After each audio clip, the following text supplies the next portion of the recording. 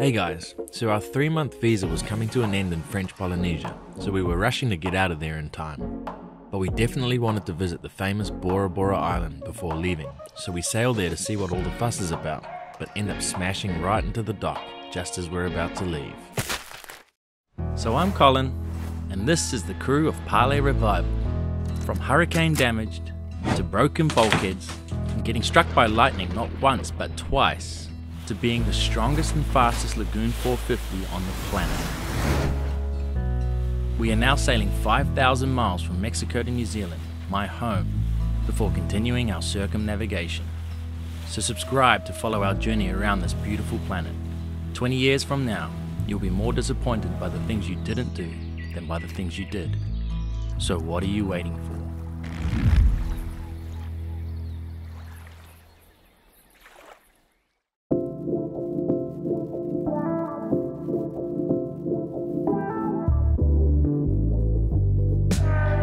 Finally, this chain has arrived. It's a 1/2-inch stainless steel chain from Chromox, and it is going to be a game changer. We're going to get rid of this rusty POS of a chain. So this chain always piles up on itself as well. Allegedly, the stainless steel one just is so smooth and shiny that it just kind of like flakes itself. So as you can see, we decided it was well worth it to do this exercise in the marina with our bow to the dock. Somebody has burred the head on the Allen bolt. So I know as soon as I put too much force on that, it's just gonna spin and then we're in real trouble. I'm not gonna risk it. So I'm gonna heat it up to try and melt the Loctite, turn it onto a runny liquid again, and then try back it out. Because this is a special little setup here. Can't afford to lose that. Oh. Got it. The first thing I wanted to check before swapping out 300 foot of chain was to make sure the Chromox chain fit nicely in our Gypsy as expected. Okay, I think we're good. So now we're going to dump the rest of that old chain. Look at the color difference. Bling bling. Yeah, what's up? Yo, yo. Let me explain why we got this chain. It's because it was super expensive. It is 318 stainless steel, not 316. It's lighter and stronger than that hunk of junk there.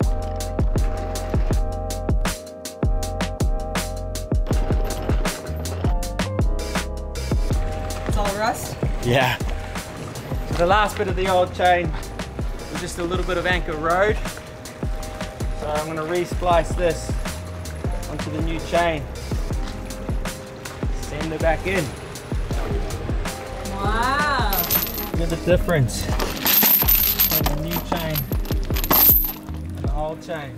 Okay, it's time to put the new chain in.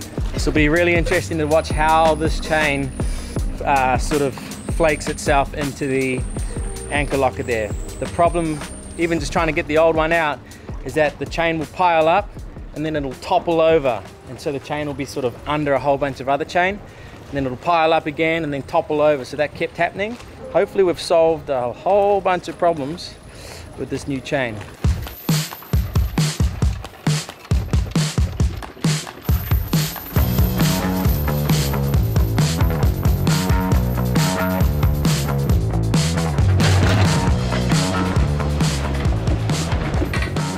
Now we have to clean up all of this rusty shit from the old chain. But guys, there are many different types of stainless steel and they're built to different qualities. So do your homework if you're gonna buy a stainless steel chain. This stuff is from Germany. It's called Chromox. It's been tried and tested for years. I'll leave a link in the description below if you guys are interested in it. But they give you a 3-year warranty. So yeah, with this chain, we're never gonna deal with this rusty crap ever again. Stoked. By the way, this is the first time that we've been pulled up at a marina for it not being in Lagoon 450. I always say Lagoon 450, which it is. And for the first time they said, that's not a 450, that's a 465. So they charged me, it went from $72 a night to $80 a night. Go figure. So as we were preparing for a 1,500 mile sail to Tonga, we had a few crew changes. We said goodbye to Katie, who was actually going to come back again in a couple of months. This trip has just been incredible, and I can't thank all of you guys enough. You really do feel like family. It has changed my life. It really has. So yeah, I would just say when you have an opportunity, take it. What's the worst that can happen? And Christian, who had come to do some surfing with us for a few weeks. This is a special place, a special people, a special boat, and that's what I'm looking for, like that I can be myself and I receive the same from them. So that's, for me, what I appreciate the most. But also 2 new crew, including our oldest ever crew member. So we did a quick post on Patreon, and we had a whole bunch of people apply, but one person happened to be right here, and her name is Shannon, and she came to the boat and we sort of interviewed her, and we think she's gonna be amazing. She works on a sailboat. It just seemed like the perfect fit. This is so different for me. Now I'll get to really be able to enjoy these places and not be working. So we had one other spot, and we interviewed a guy called Don Johnson. He's just turned 70. We rang him on his birthday. Hey, we just wanted to let you know that you might as well pack your bags because you're coming to Tahiti.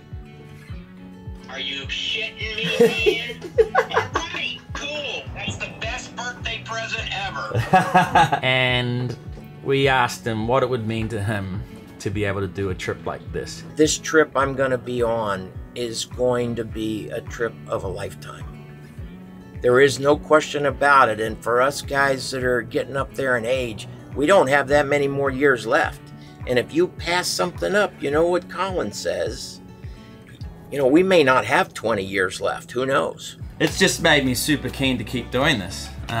Whenever we can, I think we'll invite our patron along, and just, we almost get to live vicariously through them. Yeah, it rekindles my excitement as well for this lifestyle. So it's nice to do these things.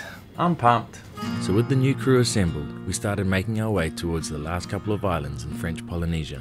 It had been a while since we were offshore, so the crew were taking a moment to adjust. It was rough. Waves slamming everywhere. It was definitely crazy. It's a weird adjustment, but I like it. Trying to sleep is just not good. You know, it was interesting. Didn't know that the boat made so much noise, but of course I can understand that going through this kind of these kind of waves. This wave just came over the bow. It's actually one of the biggest sprays I've ever seen on Parlay. We just sat there and the nav light lit the wall of water up, and it just came straight towards us. We're both like, oh shit! And then it just soaked us, and then we're just cracking up laughing because it was just so out of the blue. It was a tough old passage, and we were relieved to find shelter in behind the outer reef of Huahine, which looked absolutely stunning, by the way. But I had a very close eye on the weather to get to Tonga, so I had a feeling it would be best if we kept moving. So in typical Parlay fashion, we've made a last-minute decision to leave Huahine today. We had a great sleep on anchor, and it's time to just start moving again, so onwards and upwards. Such is life when living at sea. Your itinerary is often determined by weather, or things like crew flying in, or visas running out, but we always try to look on the bright side of every situation. Champagne sailing right now. 10 knots, right on the beam. We're doing 6.8. Don's happy, Shannon's happy. Everything's good. And also taking the opportunity to learn some fundamentals of sailing. You're an airplane guy. A wing is the same as a sail. In terms of It lift. creates lift. If you put the sail this way, it becomes a wing. Yeah. And it lifts that way. Yeah. When you put it that way, it's lifting the boat that way. Yeah. Because of the difference of pressure. Yeah, this old brain, I don't know how much it'll absorb, but I'm gonna do my best and absorb as much as I possibly can so that, as Colin said, maybe I can call myself a sailor at the end of this. The fact that Don had left his comfortable life in North Carolina to sail with a crew that he had only just seen on his computer, to go offshore sailing to a country he had hardly ever heard of, spoke volumes about how important it was for him to be living his best life, and so it was an absolute pleasure to have him around. We were soon approaching the infamous Bora Bora, which is a popular destination for the rich and famous, and the resorts are extortionately priced, so we were pretty stoked to be coming here with our own accommodation sorted. There's Bora Bora. Got another 10 miles to go though, and the wind just picked up to 10 knots. So we're gonna put out the code D, sail around the west side of Bora Bora. I don't think we've ever had the Cody out with the headsail at the same time. No, that didn't really work out. I thought it was at 60 degrees, so I thought the wind would catch both of them and would have like a double headsail situation. Nah. So we had made it inside the outer reef, but realized that navigating inside was quite a challenge. So we're trying to get to the southeastern corner. The only way down there is to come through all of the shallow stuff. So we've got 8 feet of water right here. The incredible crystal clear waters made everything seem even more shallow than it actually was. So we crept through the reef with caution. So it's a fairly tight squeeze here as we have to zigzag between all of these markers. Super tight.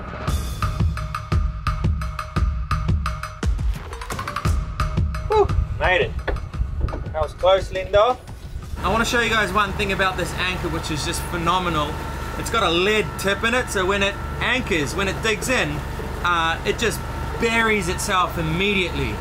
So I'll jump in the water, I'll just let you guys see it for yourself, because a good anchor is so important. That's how you sleep at night, that's your comfort, that's your reassurance that you're not going to end up on a reef and become a shipwreck.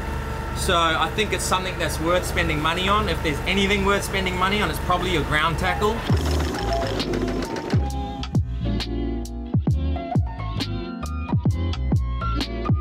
And that was perfect. Anchor dug in, and then we spun, the boat spun around 180. Jamie backed down on it. The point of the anchor just swiveled and just dug straight back in. It didn't drag even 1 meter, and it looks so good with the chain combo. And then the bridle, we've got the ultra anchor grab, and that grabs the chain so that you're not leaving any of that weight of the boat on the windlass. It's all on the bridle. But we're anchored in 5 feet of water here, so the bridle's almost touching the seabed. This has to be the most beautiful water as it changes colors through the blue spectrum and into aqua. I didn't know any place like this existed in the world. It's unbelievable how beautiful it is. I can't get over it. It must be the color of the sand, because it's just water. It's the same ocean that we had everywhere, but it's just so blue.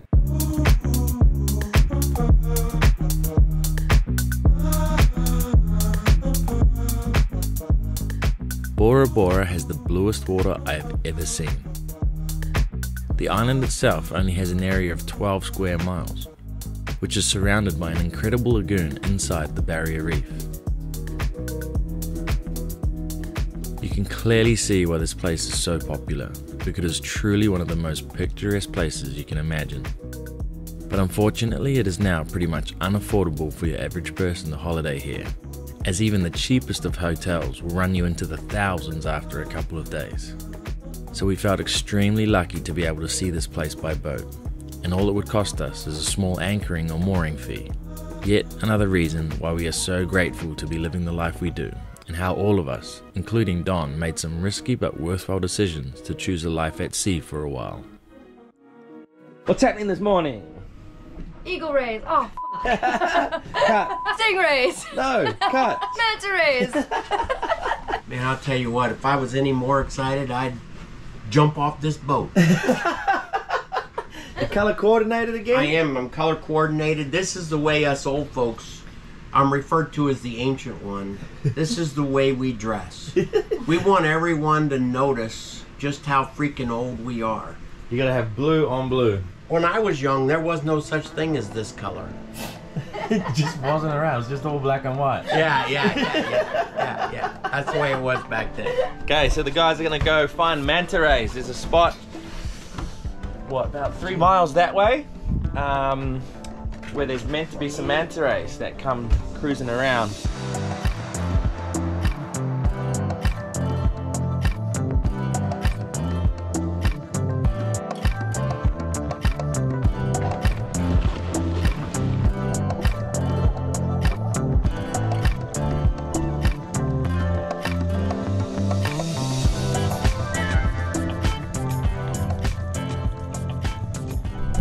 Those manta rays are magnificent in the water. Absolutely magnificent creatures. They're just like swimming around like they don't have a care in the world, just slow, gentle, and it's incredible. Again, the guys had just swam with manta rays for free, which tourists here pay hundreds of dollars to do. The overwater bungalows were absolutely stunning though, and my curiosity got the better of me, so I started looking at prices for a room around here and was absolutely shocked. Some were $3,000 per night, some were $10,000 per night. It was mind-blowing how much it cost to enjoy this slice of paradise. I messaged a few resorts to ask if I could come and film what it was like there, but they all answered the same thing, that I would need to buy a day pass for hundreds of dollars. Well, actually, one resort did end up offering me a free room if I filmed the facilities, but guess what? We were already halfway to the Cook Islands when they offered, so you'll just have to enjoy these drone shots instead, guys.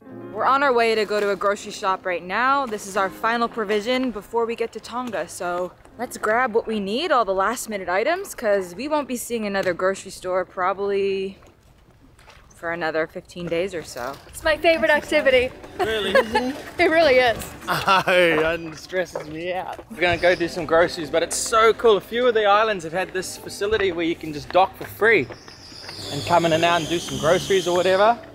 Not many places you see that, so that's really cool.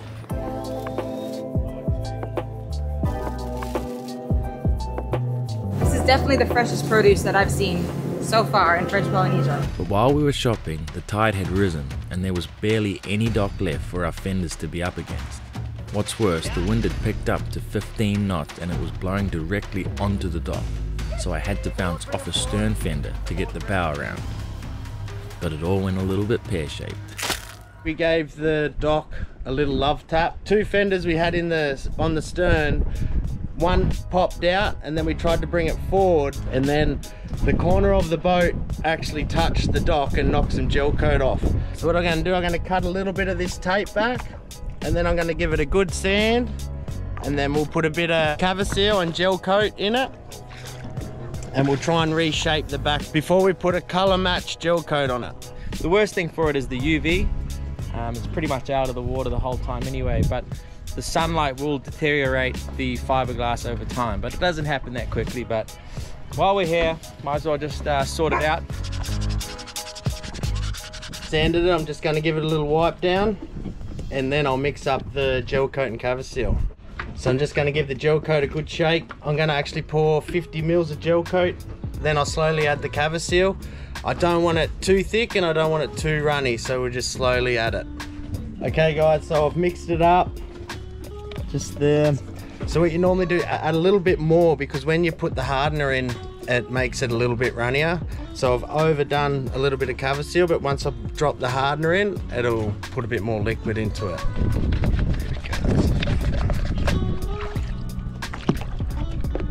Okay, so there we go.